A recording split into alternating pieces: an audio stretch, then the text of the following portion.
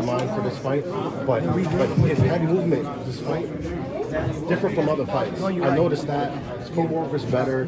He looked like his endurance was there, so it seemed like he's probably one of Danny's best camps. No, yeah, we back. Like I said to you guys. Remember I told you guys that? A happy fighter is a what? A great fighter. We got him back. We got Danny back. So listen, if we can get a couple more years or whatever he wants to do, we won't be the same fighter all now till we retires. He's going to be the great. This is one of the greatest fighters right now, Danny Garcia. One of the greatest show on earth, Danny Garcia. And you mentioned for the next camp, you want him just to get a little bit stronger. Yeah, a little more muscle. Muscle, okay. That's it. A little more muscle. So when we come in, he won't be 160, he'll be 165, or a little bigger in muscle. But you still got to sacrifice. It's not like, anyway you still got, the only ones on sacrifice super heavy. They could be, what, 230 and shit. Yeah. I don't even know why they even have a weigh-in. Angel, thank you.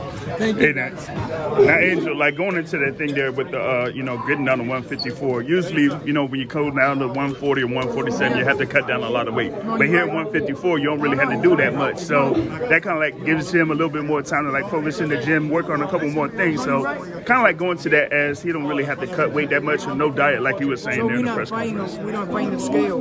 Usually fighters fight the scale and the fight. We don't have to fight the scale. We still got to fight the scale, but we don't got to kill ourselves to fight the scale. So you don't have we don't got two fights. So we comfortable right now. And then probably in one more year or two more, he'll be 160 middleweight.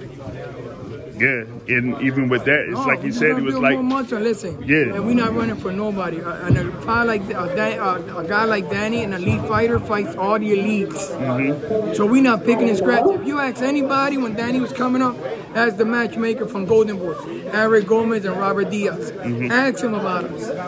See if we ever turned anybody down, and it was never about the money. Yeah, for everybody in every single division. Danny Garcia, Robert Diaz, and Eric Gomez. From Golden Boy Promotion. The matchmakers. Ask them.